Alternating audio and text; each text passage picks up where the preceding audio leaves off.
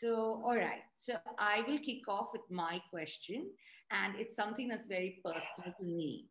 So in 2002, I watched Mr. and Mrs. Iyer, and it's a movie that has stayed with me for 20 years. Like, I have not forgotten that movie. And it is always, there's scenes from it, and there are always times it comes back to me. And it's very rare for me for a movie to just stay with me. And this is not a political question. I'm not going in that direction. So for the last couple of years, obviously, I've thought about the movie more and more, right? And I've thought about it, especially with the hijab row, because I was like, okay, what makes you look like a Muslim? What makes you look like a Hindu? So if people who haven't seen the movie, the plot is basically this. There is a Hindu Tamil Brahmin Iyer woman who boards a bus with her young son, and her parents ask this Muslim man, who's a wildlife photographer, to keep an eye on her. And basically, the bus runs into a riot and a riot situation. And it is really about the relationship between these two human beings and and her journey, really, as much as his journey. And there are many other people on the bus. It's very much a microcosm of India. There's Sikhs, there's a Jewish man, there's an elderly Muslim couple. I'm not going to give away a lot because I hope it's available on streaming. Can someone look, Sarah, that we can put it in there if it is, because it's such a brilliant film. What I really want to ask you about is, what is the relationship between these two people? I mean, and who are these two people and how does it evolve? Like, what is that journey? The relationship between Meenakshi and Raja, the Mr. and Mrs. Iyer. Yes. And how did you read that relationship, and how did you read her and, their evolving relationship? Well, they're perfect strangers to begin with, and they only know each other for a few days, I think. Right? Just the course of a few days when their lives really kind of change in such a dramatic way, dramatic events. I think, that's why probably travel is so important, because ordinarily their worlds may not have intersected. And I mean, even if they had very, upar say, very much on the surface, but here I think they got to, because they went through some experiences and some adversity together, it cemented that. I think that they naturally also got along as people. Unfortunately, there are certain prejudices that Meenakshi Iyer carried, which, I don't think she ever questioned, because a lot of it, it's like, it's just cultural conditioning. We all have a lot of even gender conditioning, how we are supposed to be as women, what kind of Indian we have to be, what kind of, religious identity we're supposed to have. So she already had these preconceived notions, which I think she never really had occasion to question somehow. But when put to the test, with somebody who she knew and who she was kind of, whatever, he was helping her out. I mean, it was an exchange of humanity, and that is what really cemented their bond. And of course, in many ways, she saved his life. Yes, because that's why it's called Mr. and Mrs. Iyer. She pretends he is, she puts the baby on his lap and pretends he's her husband to save him. What do you think the message was of that film? Is that people, is it that religion isn't important, or is that religion obscures humanity or human connection? Right. No, I think for me, it is that humanity trumps all else. I mean, if your whatever identity it is, whether it's your gender identity or whatever, religious or national identity, is making you harm other human beings or hate other human beings, then one really must question that ideology. So in that sense, I guess that humanity trumps everything else. You are first and foremost a human being, and you have to meet another person as a human being first. And then, everybody has many different identities. Do you think that film could be made today? I mean, in a world where even Padmavat is sort of controversial. Or even a Bombay, actually. I mean, because Bombay actually comes afterwards, right? Bombay is made after Mr. and Mrs. Iyer, I want to say. Mr. Messiah was, I think, 2002. So Bombay, I don't exactly remember. Bombay comes after. Or three. Yeah. Right. Okay. Yeah. I don't know if it could have been made today. I think today one has to be very clever to make any kind of point. And one has to just work with, I don't know, satire. Best country, best politicians. Yeah, and it's interesting because it's not really a romantic relationship, and despite that, I think it would be difficult. Maybe a Bombay might be get made because it is a Hindu man and a Muslim woman in some ways, but I think what I liked about the movie is that their relationship is ambiguous. It's not very clear, as it's just really a tenderness and a bond between them that develops. I feel like there is some romance there. There's a spark, but you don't really show anything. It's there. It's on the spark, table. right? No, but yeah, but some of the best romances, I think, are just in the mind and. Aankhon mein, basically.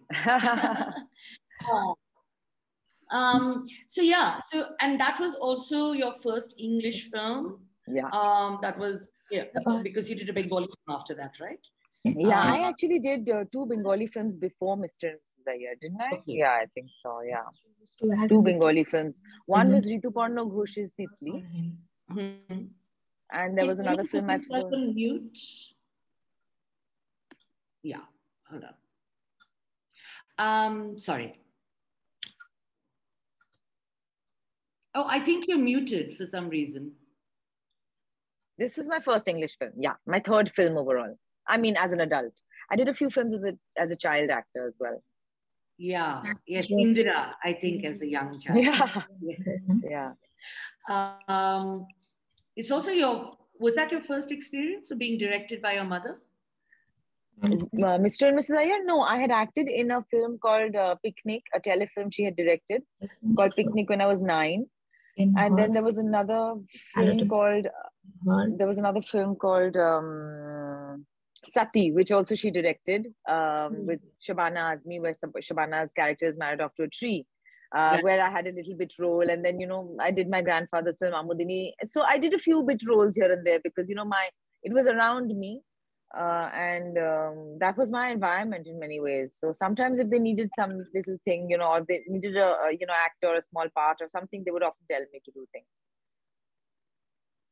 So I'm not going to get into that because I really have a lot of questions. But first, I'm going to allow people to ask the questions. Dravida has a question about Kuler Achar on Z5. Dravida.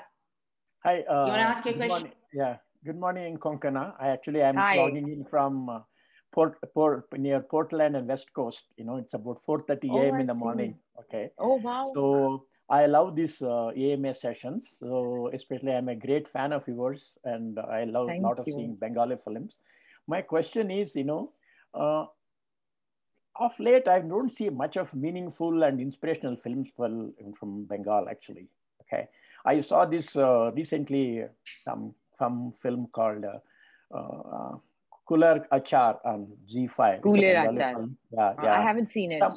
Somehow I was not really, it was not the class which I saw. It's looks to me some put together, some characters and so on and so forth. What do you think is happening? Do you think you will see some great films again, like Chokar Bali, Raincoat, Mrs. and Mr. Iyer, and things like that in the near future? Or what do you think is happening?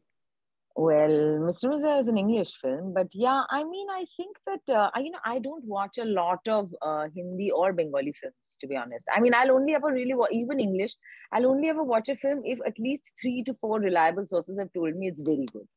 Otherwise, I don't bother. This time is, it's our most precious resource. So I haven't watched a lot, so I don't know. Having said that, every year in most languages, at least in Hindi and Bengali, I'm sure, every year there are a handful of good films, but one really has to be on the lookout. Like, I believe Asha Jawar Majhe, which I think won at Venice, if I'm not mistaken. That was supposed to be a very good Bengali film, for example. I'm just saying. But I haven't watched a lot, so I don't know. But one has to follow talent, Yeah, and I think it's also, I think we always sort of bemoaning, in some ways, a kind of loss of talent, and then you get this fresh wave of talent and a fresh set of movies, and everyone gets excited again. I think these things maybe come in waves, right? Yeah. And I'm like that too. I sort of rely on the team to tell me what to watch, and even that I don't really watch. So, but it's really interesting to me, really. As an actor, you don't really watch a lot of movies. Why is that? Well, there is only so much time, and I also read. So I do, I like, and I mean, I watch things. It doesn't have to be that, I mean, I'll watch like, you know, a few Hindi, a few Bengali, a few English. I'll just watch whatever's good. So if everybody's talking about a French film, or at least my sources, people whom I trust are talking about a French film or an English film or a Bengali film or whatever, a Malayali film, then I'll watch that. A film in Malayalam. Then I'll watch, you know, then I'll seek out that film to watch. Okay. But I don't watch a lot. Yeah. And some shows, there are so many shows, you know, it's just, there's no time. Nobody has time to watch everything. Yeah, I agree with you. Is it like me? Like, I hate reading news because it's like a job. It's like a job. Then I start like, every time I'm reading something, I think about my job, you know? So actually news is not restful. No, it's just that I think that watching things which are mediocre is not worth my time. Reading things which are mediocre is not worth my time. So I want to watch the best of things and read the best of things. Okay. So Abhay has a question. Hi. Hi. It's quite surreal to do this. Both of me and my wife are really fans of your work, right from Mr. and Mrs. Iyer. So it's a great privilege to be here. One thing I wanted to ask was, is self-censorship a thing when you, as an artist? Because now you're also writing and directing movies. And how has it evolved over the course of your career? And thanks. Another question over the course of the conversation, because you said you read books. What are your latest, what is your reading list? Okay. What fun. Okay. So first you were asking about self-censorship. Now, really, I don't know if I can speak for everyone else, but for myself, I have to see, when you're acting, it's not such a big thing because you really, as an actor, it's someone else's words you're speaking. Somebody else is telling you where to stand, what to do, what clothes to wear. You know, it's everything else, you know, coming from outside. And then, but I mean, as a director, I can say that, and not just as a director, I think even as human beings who express themselves, there is a lot of self-censorship today, which I find that I perhaps may not tweet as freely as I may have, you know, a few years ago. So there is some self-censorship in that sense. But also, like, I mean, not just politically, but otherwise, I mean, even in Death in the Gunj, you know, the film that I directed, there's a scene where a young girl, Tani, is looking for somebody and she picks up his cigarettes. Now, originally what I had written is that she places an unlit cigarette in her mouth. It's an unlit cigarette that she's, you know, because children are naturally curious. But I didn't even shoot that because I was like, nobody's going to let me, whatever, keep that visual. It's, I mean, sad, but nobody's going to let me keep that visual. So I just made her smell it. Even that they didn't let me keep. Like the censor board didn't let me keep the fact that she smells a cigarette. So, I mean, not even with the disclaimer. No, forget the disclaimer. It's an adult film. So it's not like children are watching it. It's adults who are watching it. And it's very unlikely that they're going to get swayed by a young child who maybe, you know, they're non-smoker. I don't know what they're thinking. You know, it absolutely makes no sense to me. So I feel there is a certain amount of self-censorship, which is unfortunate because I think what is interesting is not the things which are always allowed and accepted. You know what I mean? Often what is interesting are the things that are unsaid or unspoken and unseen. Yeah. Samita has a question. Samita, about Death in the Gunj, actually. Gunj, yeah. Gunj, sorry. No. Thanks. I really loved watching that film. And I wanted to ask about the transition from being an actor to a director. What made you want to take that step? And also, what were the challenges with that? And when you have gone back to acting after directing, has the experience of acting and being an actor changed for you? Oh, I was looking for you, but I couldn't find you. Anyway, that's fine. You can put your video on. Oh, okay. That's fine. So you were saying that how I went from being an actor to a director and what that experience has been like and what it is now to act after directing, right? Oh, and the books, by the way, I didn't see. I just wanted to mention that it's on my Insta profile page, a books highlight section, which is just the books that I'm reading. I'm very proud of my highlight. So, I never actually wanted to be an actor. And beyond that, I never wanted to be a director either. It's not like I was, ever really particularly ambitious or driven and that I wanted to do something else. It's just that because I wasn't sure what I wanted to do, and acting kind of happened easily, that I went with it. In the same way, I didn't really want to direct, but this particular story of Death in the Gunge, which is based on a true story, has haunted me for a very long time because it's based on, some true events. And about a false prophecy and how you can make a false prophecy come true.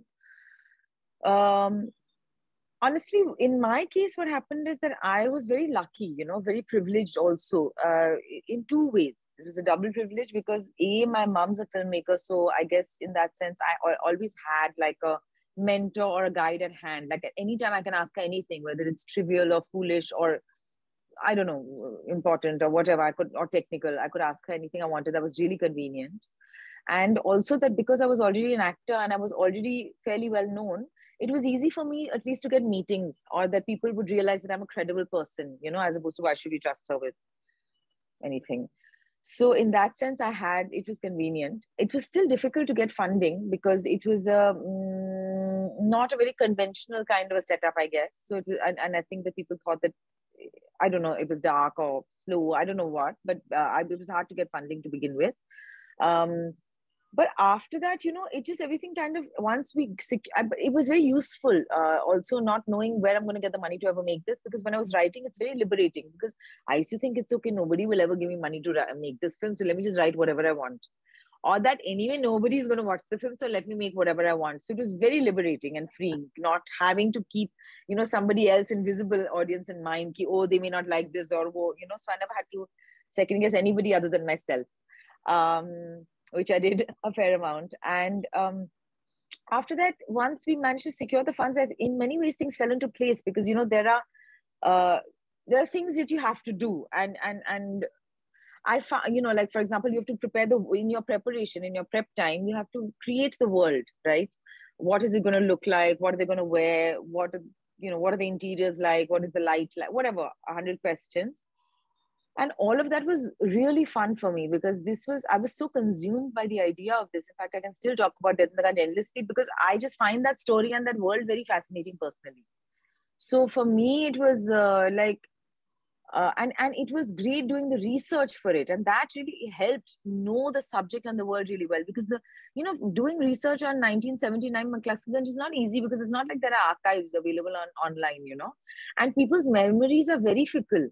Like my mother would remember one thing, my father would remember it a different way, my aunt might remember a third thing, so so it was a very interesting process.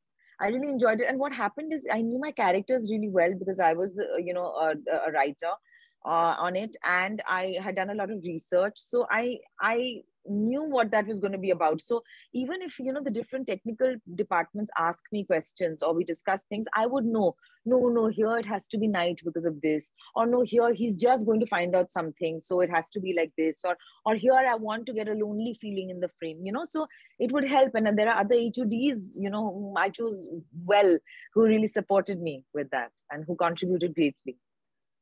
And I think the second part of her question is that has it now changed how you experience filmmaking as an actor, having been a director? I think a little bit. I hate to admit it. And I've always been a very cooperative and accommodating person.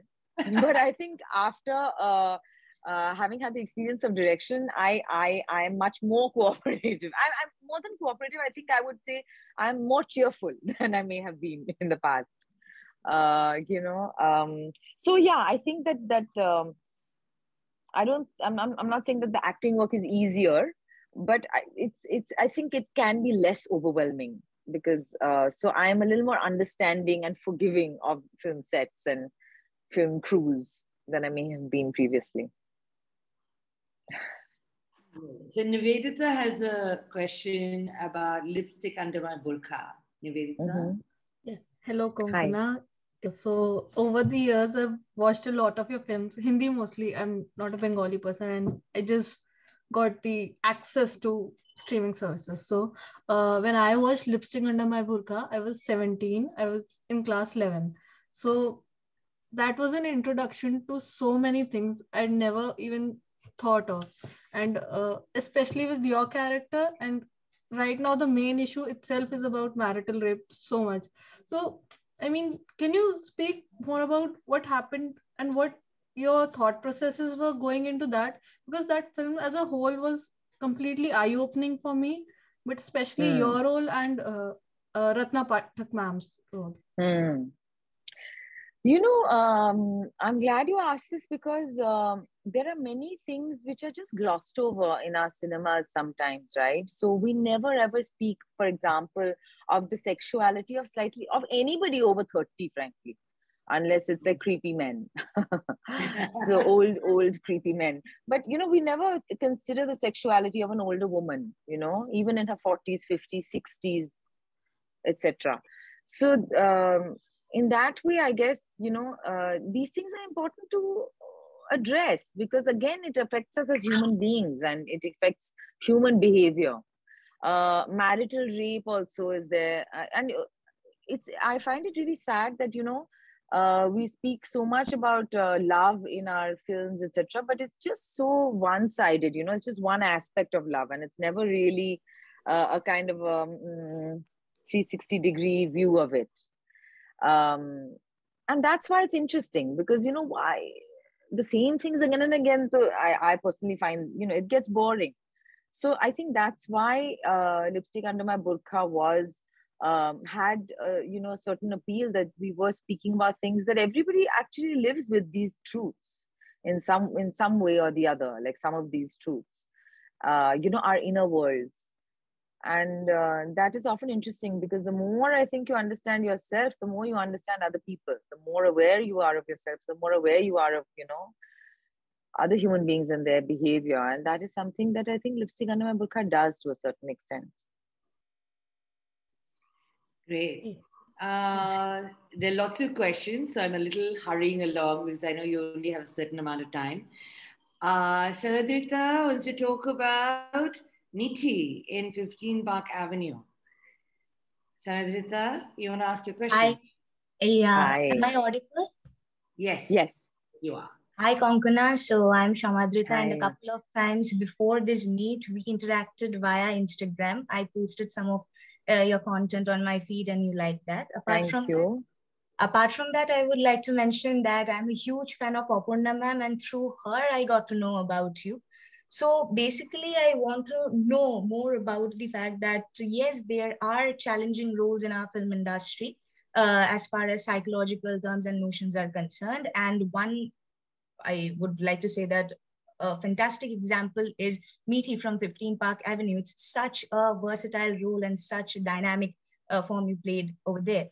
I just want to put a question in terms of that. It's like, that's a different notion or perspective in a psychological world, and you are a different human being. I know that an actor's job is to prep for a particular thing and deliver his or her performance in substantial amount. But does that in any way affect the human psyche or human perspective when you are preparing for a certain kind of role?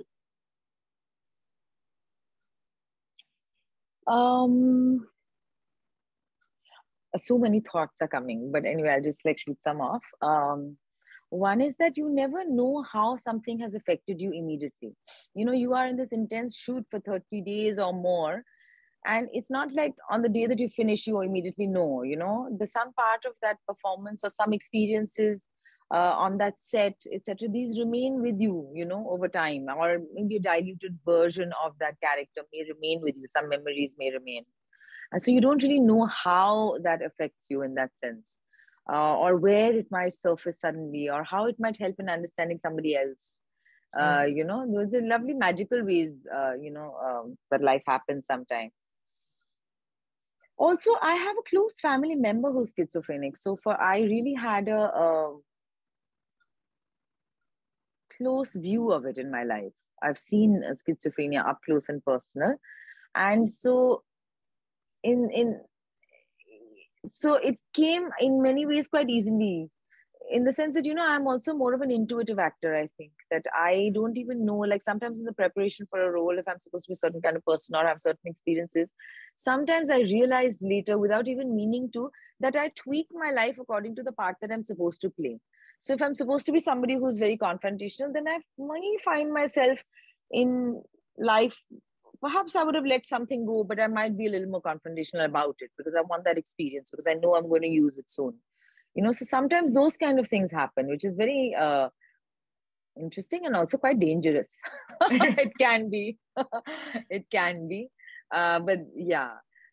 So in that, and so preparation wise, I felt that I had imbibed, and there are many different ways that schizophrenia can manifest. And this is just one of the ways. So, but this particular person had a deep impact on me. So I had imbibed a lot of that. And in some strange way, though she may not have an understanding of it completely, I feel far more bonded to her, even after doing the film. Great. I don't know if that really answers your question. Yeah. Tressa has a really interesting question about dialogues. Tressa? Yeah, I just want, you've acted in so many movies and you've, narrated so many dialogues. Is there any one which has been like, your most favorite or the most memorable one out of all of those? I forget everything immediately because I mean, yeah, so many lines one has had to learn. The one that I do remember actually is something that people have said back to me a lot, which is "Hasi badi mehengi ho rakhi hai duniya mein" or something like that, which is from Omkara. And I said terribly right now, but this is the one dialogue that I have heard other people say. So that's why I remember it. Otherwise, I don't remember my own dialogues. I forget it like the next day or like whatever, 2 days later. I read somewhere in one of your interviews that you find it very stressful to memorize long Hindi dialogues. It's sort of a stress point for you. Is that true? That's absolutely true. I don't know if I should be advertising it so much, but it's really true because, I am a Bengali person and I never really studied Hindi in school except for, as a third language for a couple of years. And then I went to an international school. So my Hindi is like, it's not as good, as I pretend it is. So I really just rattle it and learn it by heart. Well, that's funny. That's like every Indian student ever, right? And yeah. then I understand why it exits your head, because that's what you do. You vomit it out in the exam and then you don't remember it. That's it. Exactly. And I never had to do that in school. I was in an international school where we had open book exams. So, I hate memorizing things. Deepika, I think, has a question about your dream project, whether you have a dream project in the works, something that you're like nursing. Deepika? Yeah, hi. Also, just wanted to say, really big fan, and it's kind of getting a lot of goosebumps just talking to you right now. Oh, sweet. Thank you. So, just wanted to know, is there any idea that you see is missing out there in the world right now and you want to fill that gap? Anything that you want to put on screen or on paper? Just something that you really look forward to doing? Well, that's very nicely put. If you had asked it like a dream project, I would have said, no, nothing.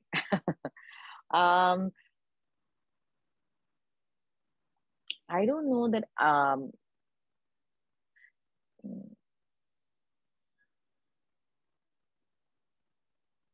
Well, I am very interested in motherhood.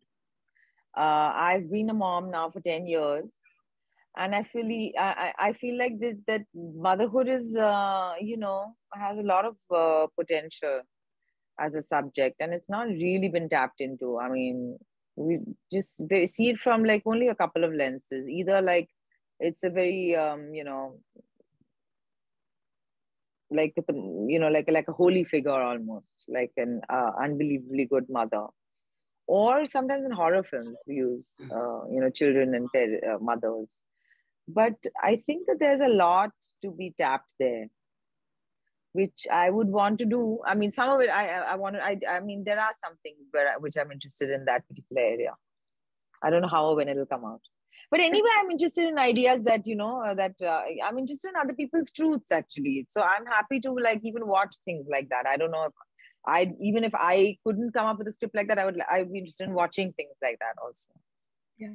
Also, if you don't mind, there's actually a read that I would like to recommend.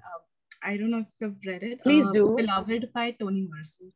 Yeah, no, I've heard so much about it. I'm ashamed that I haven't actually read it yet, but I will. Yeah. I mean, apart from motherhood, there are a lot of other things discussed, but I really hope you like it. I hope so. Yeah. Thank you. When it comes to motherhood, actually, so I had my child very late. She's going to turn 14 now. I had her at 40. So I sort of dragged my feet to motherhood. Okay. I tried to read books about mother, and this is in the US. This is not even in India. And everything is like about how horrible. It's about like, I understand it comes from a feminist perspective, but it's about like, oh my God, my entire life is about taking care of this child. I've lost my selfhood. I'm in angst, like everything is like falling apart, blah, blah, blah, right? Which I understand is like, and it was a big thing that mommy lit, right? At that point. And I was like, oh, and I was pregnant. I was like, this is not what I should be reading at all. But we have that thing, right? But even the feminist version of like, let's tell the truth about motherhood is like, it's so depressing. I'm like, well, yes. I would rather be prepared, because I don't think I got very much of that. I got the, I'm the mother earth, motherhood should come naturally to all women. I mean, not from my own mom, really, personally. Yes. Also, perhaps because you had your child later, you had already possibly formed a very strong sense of self and a certain economic independence, and even otherwise, yes. Which a lot of young mothers, may not have, because it can be an overwhelming experience for many. But I think like the complexity of motherhood is absolutely not captured. Like, I don't care. Yeah. You either have the mommy dearest version where she's kind of psycho, or you have the Mother India. I always say it's Mother India, mommy dearest, or it's like wine time for mummies. It's like, where they're like drinking. Yeah, it's just full of stereotypes. Very boring. Yes. I would love to see something really lovely on motherhood. That's actually real. So, okay, let me not miss people. Okay. Daksh has a really nice light question for you, which is not. Okay. Hi, thank you, Lakshmi. Hi, Konkona. It's a pleasure. Hi. I'm a very big fan, and I'm just amazed that I'm getting this opportunity to ask a question to you in person. I have a very simple question. What does Konkona Sen do when she has a bad day? Somebody so famous, people looking up to you. What are the three things that you look forward to on a bad day? I need to be alone, and I need to eat, and I need to read. And it's like magic. I just need a few hours on my own. Yeah. Just mainly eating and reading, and ideally all together, all three at the same time. Alone and eating and reading, all three at the same time is just for me heavenly. Wow, perfect. That's very. And I think it helps me to center myself. Yeah. And being alone is difficult, right? Because in a sense, if you're a mother, it's either your kid or you're on a set and there are people always around you. So actually alone time becomes very difficult once you have a child.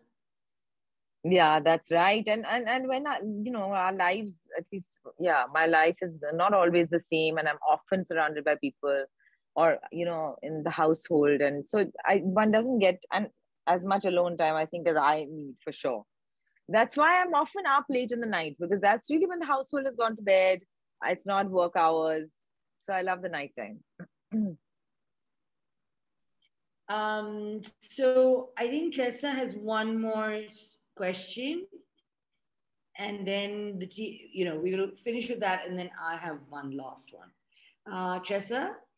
Yes. So how in Indian cinema, the way women are portrayed, like the lead guy will be like, old, but the lead girl is someone who's maybe half his age. And I recently saw a movie where the actor's mother was portrayed by someone who's in reality, less younger than him. So what is your opinion on this? Like, it's only women age in Indian cinema. This is the kind of thing that I refuse to give my attention to anymore. because it's just, I mean, for how long? Obviously it's stupid, but now what do I do? What can I do? I just avoid watching those kind of films. You know what I mean? I prefer to focus my attention on things which are more meaningful, because this has been said, a lot. And I mean, if you come down to battles, I mean, and you have to pick your battles, there's so many more urgent, unfortunately, battles to be won and fought. I mean, this is a really stupid practice, and it's a very misogynistic practice. But then the attitudes often of in a film like that, I don't think it is in any case terribly progressive or feminist. So it's probably a film that I'm not watching. I don't want to give it my attention. Okay, so here is my last question. And you talked about your mother, and so this is one of the things I thought. But they're always ongoing dramas about dynasty, not dynasty. In politics in Bollywood, there's always like, oh, privilege. You're born into a family, you have privileges. That somehow makes whatever it is that you do suspect. Or at the same time, on the other hand, maybe whatever. But I actually am interested in how it sort of shaped you in a personal way, like having a mother who's, been a really sort of powerful actor, director, because mother-daughter relationships are complicated, as I know, having a daughter. So I'm curious about, and I know exactly, like, just because if I did something and my daughter actually chose to do the same thing as me, it is not going to be an easy ride for either of us, right? But at the same time, it is also something that is a sort of, like you said, you get to ask her even silly questions, you get to ask her the big questions, but on the other hand, there she is, and you said that you didn't want to be an actor or a director. So I'm really curious about that journey, from a personal point of view.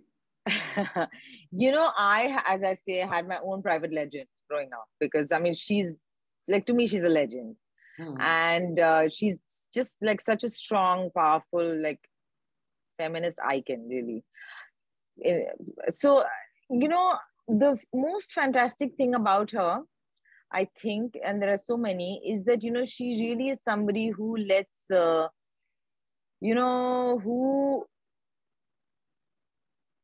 to begin with, she lives life on her own terms. So that has always been a great example and a great template for me, because I've always seen a very capable single mother who's working and who's living a very full life, successfully kind of managing a career and her household, and a social life, or, a community life rather.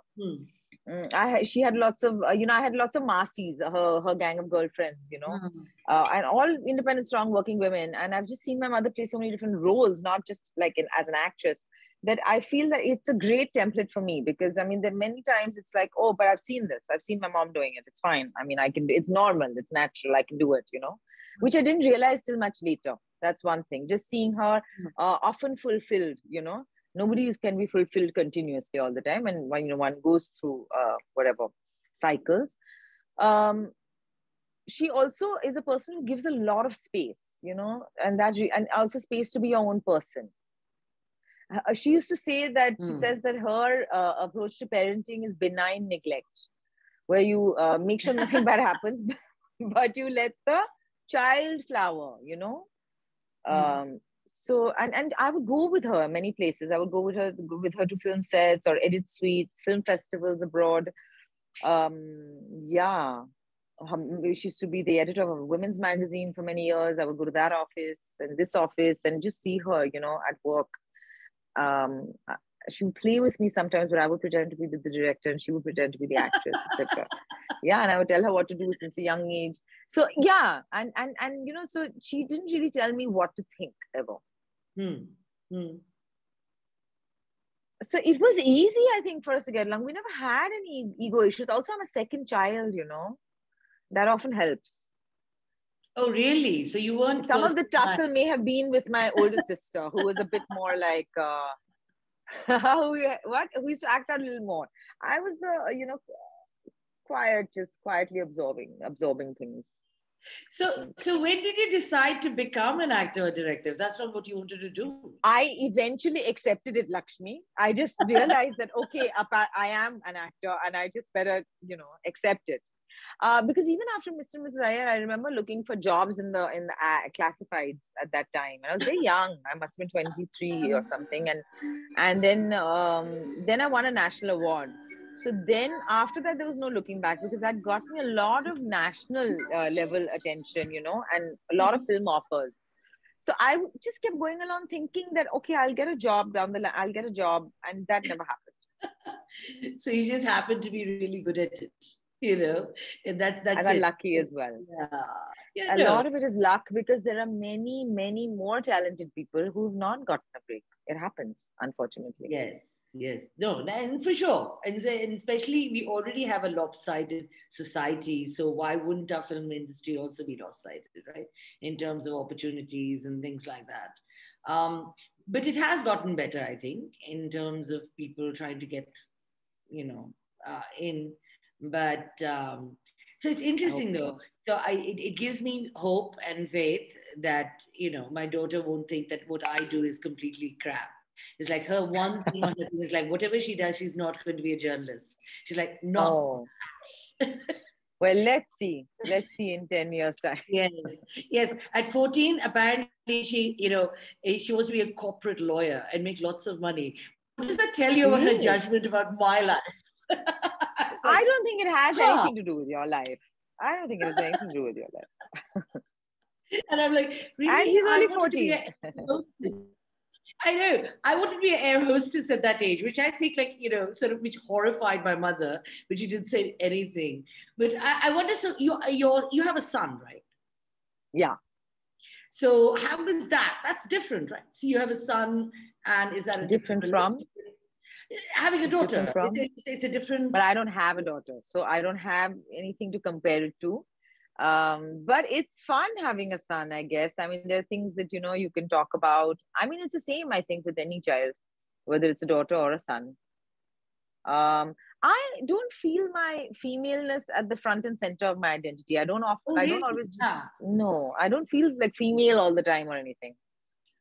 I mean, I feel kind of sometimes just neutral, and I don't think like gender always comes through like front and center in interaction. Not always, sometimes. Yeah, depending. And that's interesting to me, because if you have a daughter, in some ways you always kind of have to go back to your relationship with. So when she's 13 and screaming at you, you're like, did I do that with my mother? In that sense.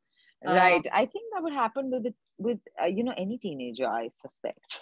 I hope not, because mine's 11 and those years are coming. So what are you looking forward to next? I know, like, you're doing your first streaming series on Amazon Prime, is it? Mumbai Diaries recently aired on Amazon Prime, and we're going to shoot the second season soon. And so just some web series and thinking of things to write, thinking of a short film to direct. I don't know what I do. I just keep myself busy. I don't even know what I'm doing. I'm just always feeling busy. So, like, what are you most excited about? Are you excited about, like, directing again? Are you eager to get back on the camera? No, I am most excited about sleeping. Like, that is my most exciting thing. And everything else will happen. Some of it is scary, some of it is exciting, some of it, it's different at different times. Like, it's not one continuous thing. Well, that's great, because, actually even our team is very excited about sleeping. Every time it's their weekend, oh my God, you can sleep. There's no news. It's so lovely. Thank you so much, Konkona. Thank you, Lakshmi. Thanks, everyone, for having me. Yes, thank you, everyone, for lovely questions. You are all awesome. You're the guys who make our AMA special. So we're always so grateful when you show up and have fantastic things to ask. So thank you very much. Have a wonderful weekend. And, subscribe to Splainer if you don't. Yes. All right. Thanks so much, everyone. Bye-bye. Bye. Bye.